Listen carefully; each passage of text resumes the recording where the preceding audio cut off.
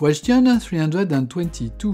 What is polymorphism? Short answer, one of the principles of object-oriented programming. Less short answer, inheritance makes it so that when you call an instance method on an object, the real method that your program is going to use can only be known at runtime and not at compile time.